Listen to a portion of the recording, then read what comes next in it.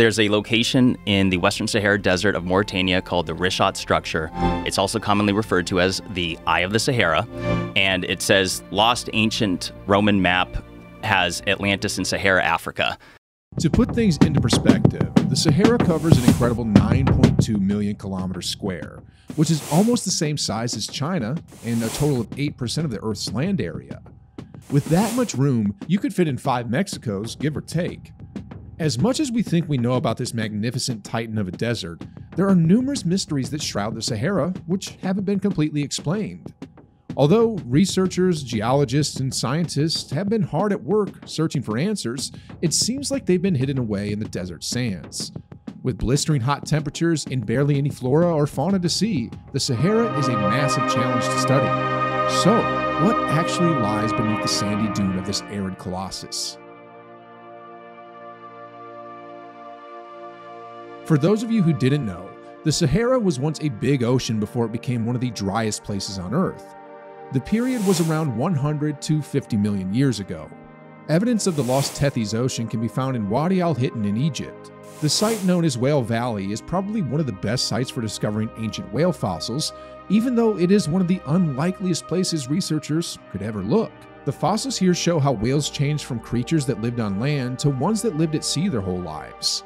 The ancestors of modern whales were covered in sediment when they died 37 million years ago in the sea. And as the crust of the earth rose, their former habitat was transformed into land. Egyptian scientists have discovered a 43-million-year-old fossil in the Sahara Desert in Egypt of a now extinct amphibious 4-legged whale if you had thought they were just regular whales. Yeah, 4-legged whales. Scientists are studying the 15-meter-long or 50-foot-long skeletons. Researchers say that this creature had unique features of the skull and that its mandible showed that it could use oral mechanical processing more efficiently. Furthermore, these walking whales had a strong raptorial feeding style. Some Jurassic Park stuff right there. Abdullah Goar, one of the scientists, said, "We discovered how fierce and deadly its powerful jaws are capable of tearing a wide range of prey. This whale was a god of death to most of the animals that lived in its area." The new whale was named Phyomycetus Anubis after the ancient Egyptian god Anubis, who was associated with mummification and the afterlife. It would have been a pretty effective killer back then, kind of what the killer whale is today. More is being researched about these whales, as are the creatures they share the sea with. Besides whale bones, the teeth of large and vicious sharks have also been found. This is just one of the numerous mysteries the Sahara holds. Considering conditions of the desert, it's not the easiest thing to research that part of the planet, even with the kinds of technologies we currently have.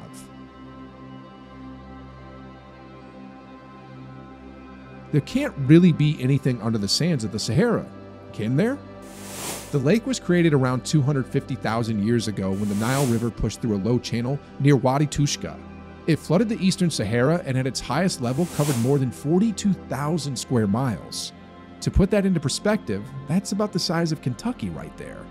NASA's Shuttle Radar Topography mission released 2 images that showed the size of a megalake in the Sahara Desert that is 810 feet above sea level and covers 42,000 square miles, and a smaller lake that is 623 feet above sea level. Professor Ted Maxwell, a geologist at the National Air and Space Museum, along with a few colleagues, recently spotted evidence of the lake while studying radar data from Egypt. Geologists put together the profile of an ancient megalake using images of windblown sediments, which are sediments produced by running water, and bedrock seen by radar beneath the desert sands. Because of the extreme conditions in Egypt, radar was able to see subsurface features more clearly. Buried channels can be detected as much as 50 feet below the surface of the desert. The Kizaba Oasis in southern Egypt is along one of the ancient watercourses that geologists found using space shuttle topographic data. Water is 6.5 to 9.5 feet below the surface at the moment. Fish fossils found in deposits about 250 miles west of the Nile and at 810 feet above sea level were used by scientists to estimate that the Nile once flooded the entire Kizaba-Tushka Depression of Egypt, creating this giant lake. A lake covering some 42,000 square miles corresponds to the location of ancient human settlements near the areas of Salima and Tarfawi.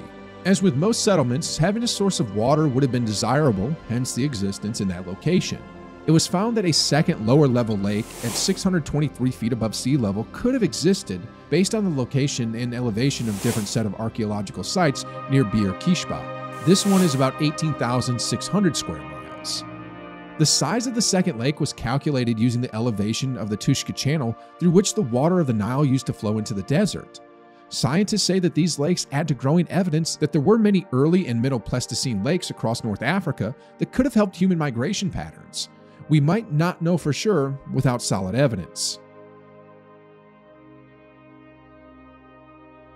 Unlike the Eye of Sauron, the Eye of the Sahara actually exists, and for the longest time it was hidden in plain sight.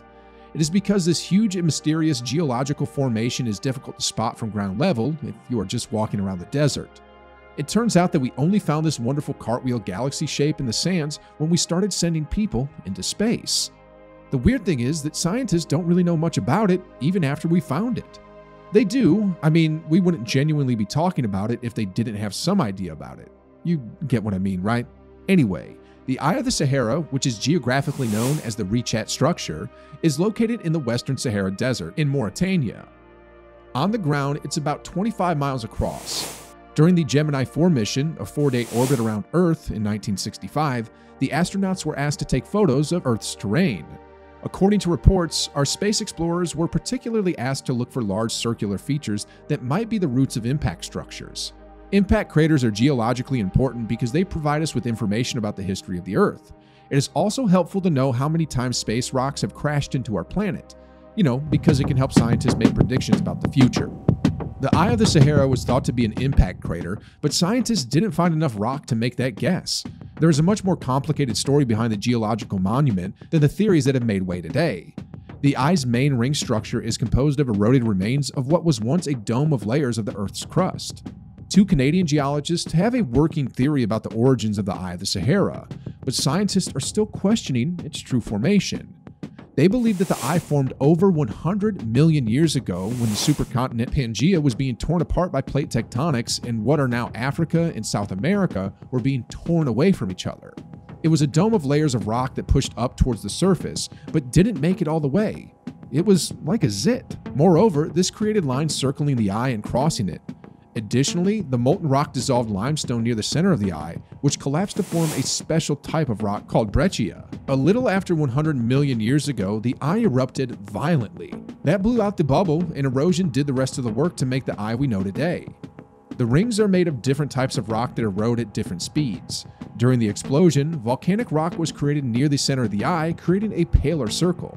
Because so much of the Sahara Desert is an unbroken sea of sand, most modern astronauts are fond of the eye. Eye is a breath of fresh air, visually speaking, and now it has become a key landmark for them. Some people believe that the Eye of the Sahara is actually the remains of Atlantis, which Plato described as concentric rings of water and land. That's for historians to decide if it even existed. But even though it's still a mystery, the geological history this formation reveals is way more interesting. So what do you think? What really is beneath the sandy dunes of the Sahara? How do you think the Eye of the Sahara was formed? And will it ever make the Sahara survivable? Please let us know in the comments, and as always, thanks for watching Space Rumor.